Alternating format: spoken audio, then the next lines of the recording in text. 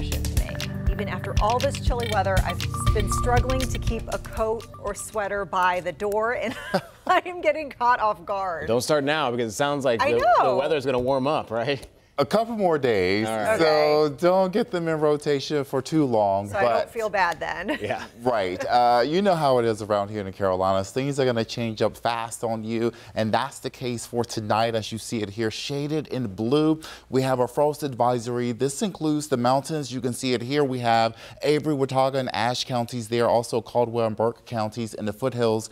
You guys have that potential for some patchy frost. It's not likely to be widespread. However, we could have some of those areas of frost developing throughout the overnight hours. That advisory will be in effect from 2 a.m. until 10 a.m. on Monday.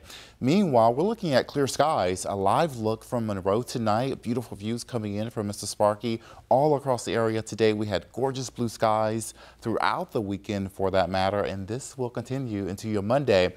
Tonight, however, we're coming in the mid-50s across the board. Some of these temperatures are slow to cool down now as we approach midnight. However, we will drop these temperatures by at least 10 to 15 degrees. So that's a significant drop off between now and daybreak tomorrow. Now, early this week, we'll look at overnight temperatures coming in the low 40s, upper 30s on the low end of the scale. By midweek, it's going to stay dry. In addition to that, we're going to have some warmer air moving in as we move towards, say, Wednesday, Thursday, even into your Friday. Temperatures are going to warm up. I'll have an outlook on just how warm coming up with that 7-day forecast. But first, it's going to get cold, and that warm up will feel pretty nice as we make it through tonight and tomorrow night as temperatures will drop into the 30s and low 40s. What to wear?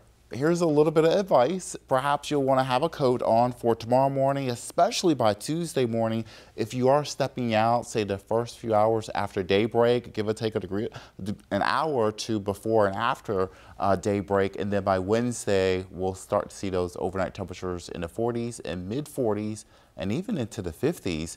Out the door for your Monday morning, I don't think we're going to have leaves falling like this. Nonetheless, we'll have clear skies and some pretty chilly temperatures. By 9 a.m. we'll be in the mid 40s into your day, and by the afternoon, a pretty nice looking day.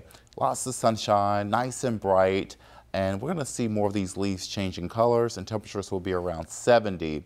Now going forward, temperatures will head above average as you see it here shaded in orange. This is an outlook over the next 6 to 10 days. There's a decent probability that our temperatures will come in above where they should be for this time of year, and this will carry us through Halloween coming up on next Tuesday.